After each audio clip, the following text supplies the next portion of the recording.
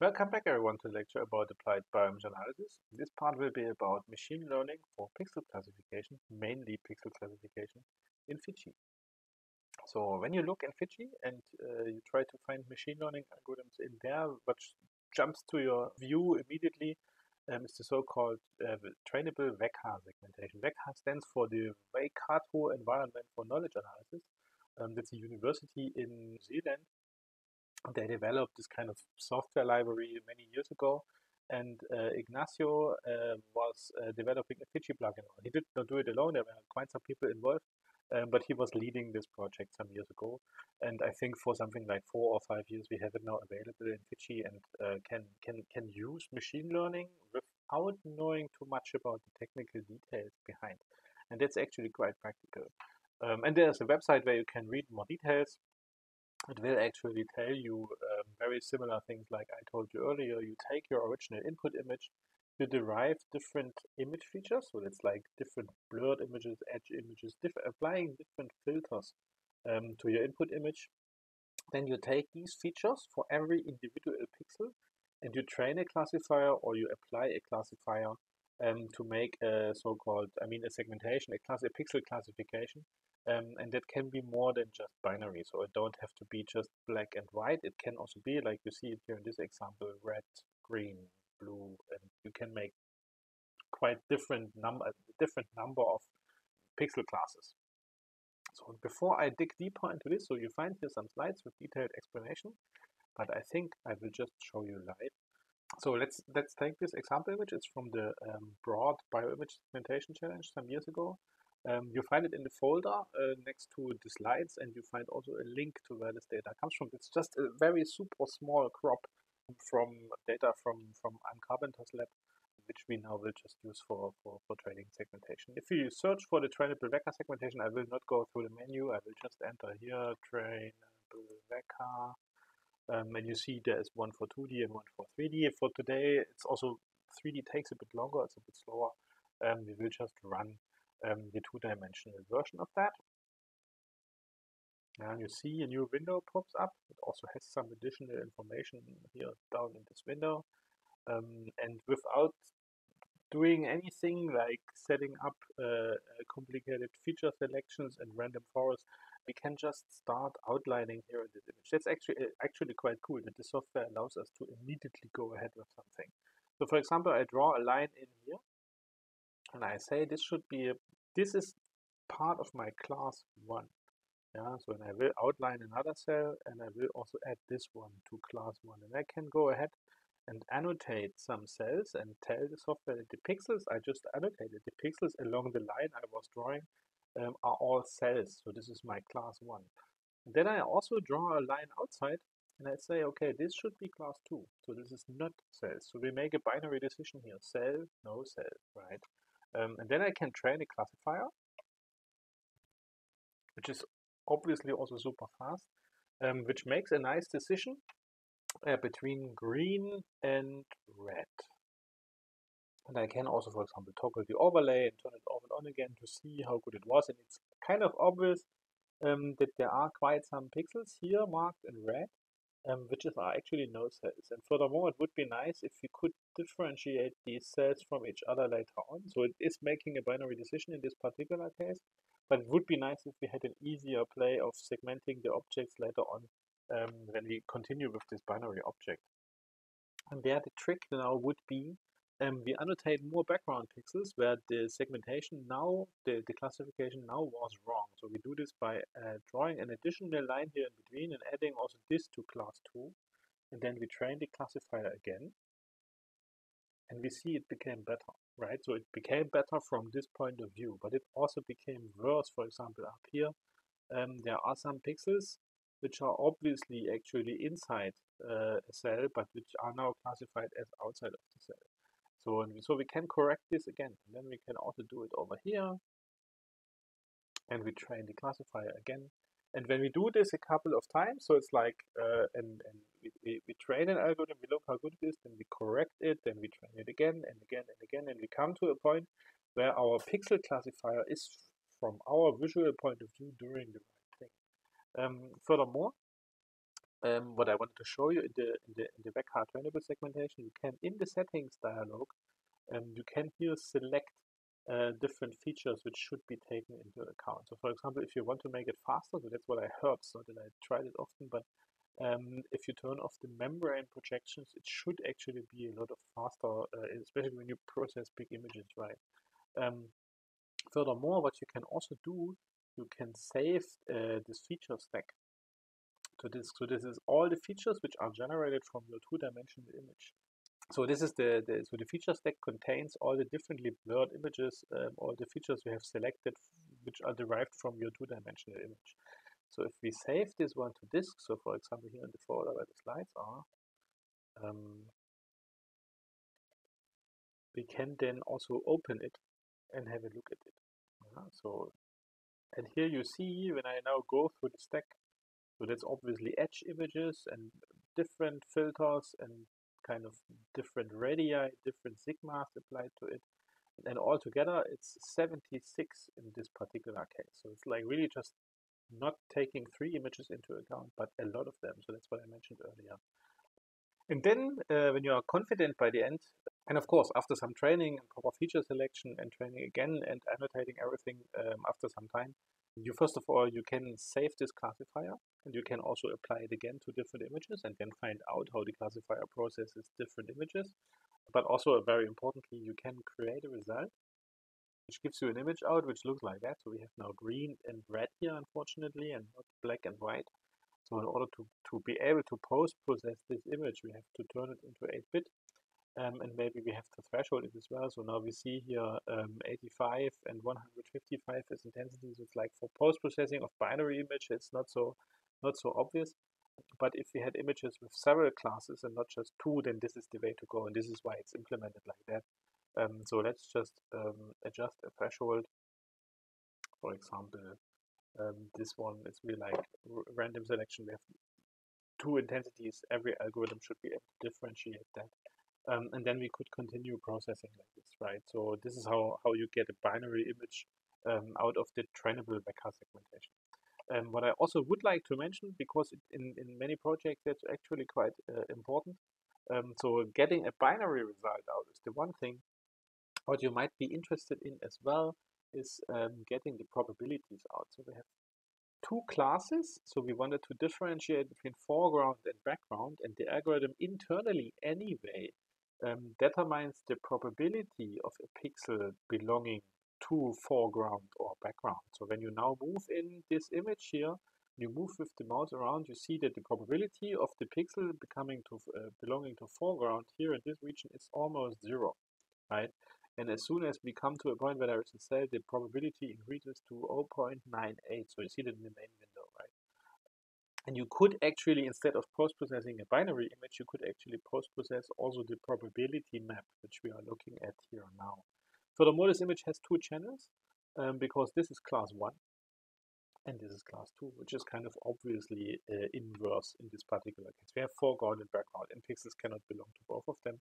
So the probability is kind of lower in the one case where it's higher in the other case. So this is basically trainable vector segmentation. As you may agree, it's a super easy to use tool. You just turn it on Fiji, you outline something, you can train a classifier, you can save a classifier, you can reload a classifier and process images. So that's very handy, let's say. If you use it, please cite it. So there's a scientific publication about it, again by Ignacio, nice guy. And you may want to promote his research in a way that people like Ignacio can continue working on projects like that only if we cite their algorithms, if we cite their software properly. Then there's another tool in Fiji, it's called Labkit, developed here in Dresden actually, in Florian Luke's lab, precisely by Matthias Arzt mainly, which is basically, it also uses vector in the background, but it's more sophisticated when it comes to processing big images. So vector is limited to images which match in memory, and furthermore, if you think about it, from this image, a Gaussian blur is calculated and another Gaussian blur, and then there's edge images and so on and so on and so on. So it's like many images are generated out of this original one image, so it's actually quite memory limited. And to overcome this memory limitation, the people in UGlab started working on that. and they called it the labeling kit, or short Labkit. And so you can install it by activating the Labkit update side in ImageJ. You should have learned already how to activate an update side. And furthermore, when you start it for the very first time, it tells you can press F1. Unfortunately, the F1 key doesn't work. I don't know why. But there's two websites which can help you with the shortcuts of the software. So imagej.net/labkit, and the viewer you see in here, which displays all the cells, that's actually the big data viewer. That's why it works with big data. They have two independent websites where you can learn a bit the shortcuts and how to easily deal with the viewers.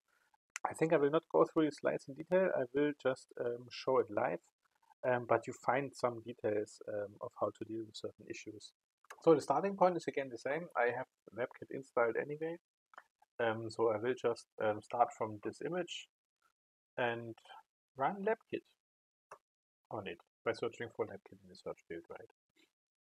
So now this window pops up, and one of the first things you have to do, or you should do, is you should change from the move mode, where you can move the view around. In this case, it's rotating. You should move to the draw. You should switch to the draw mode. And if you, for example, want to annotate cells, you should start with the foreground, obviously, right? So and then you already see here how this foreground is written in the image, and then you can annotate in the same way as you know from Vecca. It's sometimes quite convenient that you can change, for example, the background. For the background, you can change the size of the brush. So depending on what you want to outline and for what purpose, it might make a lot of sense to change the brush size. And then the technology behind is actually working exactly the same. So you outline things in this image, and then you train a classifier. Before training the classifier, you should maybe also check the classifier settings. So for example, you find here the number or the list of features which are analyzed, and you can read this dialog like that. So the original image is analyzed, and the difference of Gaussians of the original image are analyzed with different radii. So if you, for example, you want to detect super big objects, then you should not investigate in the difference of Gaussian with a radius of 1, but rather with a radius of 20, right? So this is how you can configure these things in such dialogues. But usually, I mean, especially in these examples here, the default settings are quite good for differentiating cells from background. And the principle is basically the same as in Vecca. So we can train a classifier, which takes a second. And then segmentation result looks already quite good. If we would not be happy here at that point, we could still try to correct outlines. For example, I will now draw here an additional blue line, and I will train the classifier again. And so the procedure is basically the same for correcting segmentation results in this tool. Yeah, and at some point you get a really good segmentation out, which you can then export to ImageJ by saying, I want to show the segmentation result in ImageJ. So we get an image out like that.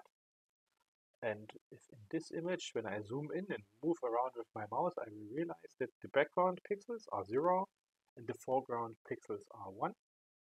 So that's similar like in the Vecca case. If I want to post-process this image, so for example, if I want to apply a binary dilation to it, I get an error message out like this is not working because this is not a proper binary image. And in order to fix that, you multiply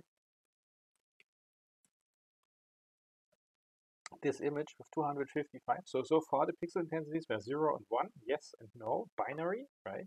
And in order to get a proper binary image out, which is understood by ImageJ as a binary image, we have to have pixel intensities of 0 and 255.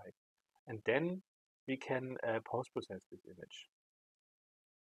For example, and we have to make it 8-bit, which just means we have to change the type. Yeah.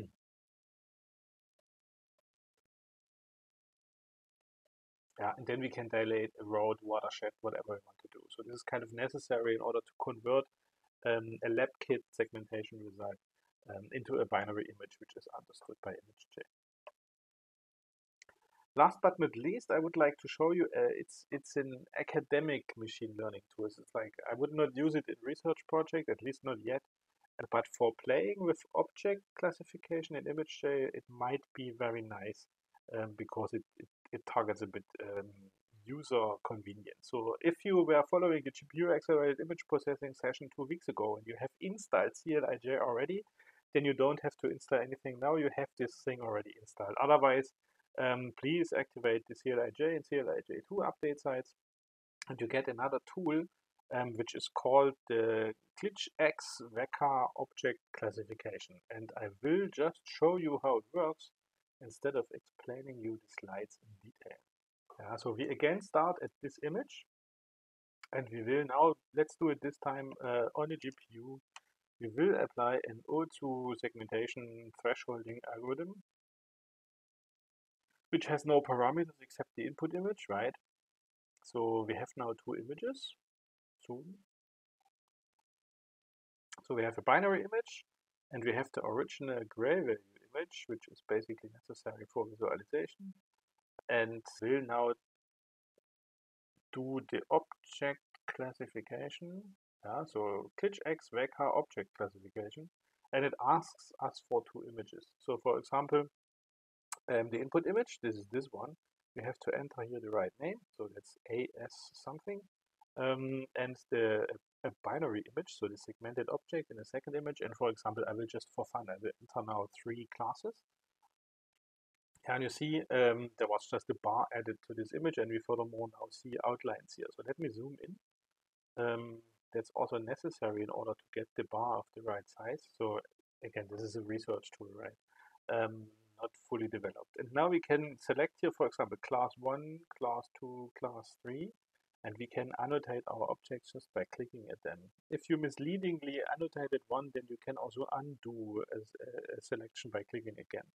So I will now just select for fun 2 of them like that. Then I want to have the bright objects, the bright and big objects in green, and maybe a bit too big objects which are connected to each other in this color. And then I will set measurements. So that's feature selection, right?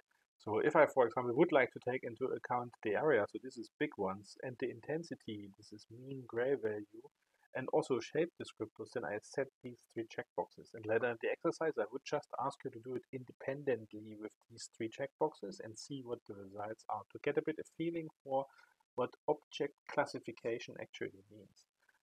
So I click on OK here, and I click on train. Also here is some windows popping up,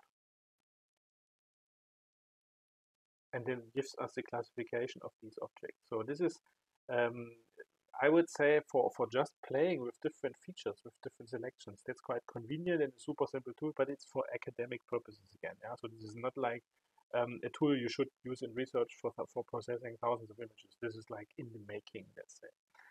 But you can see that it nicely puts these different colors on all the objects, so it classified all of them. And also here you can save the classifier and apply it to a different object by loading it in a different object. Yeah? So this is the way how you can do very simple object classification in ImageJ, actually running on the graphics card in the background. Okay, so this is it for now. The next sub-lesson will be about machine learning for pixel and object classification in Elastic, a much more powerful tool. So see you soon.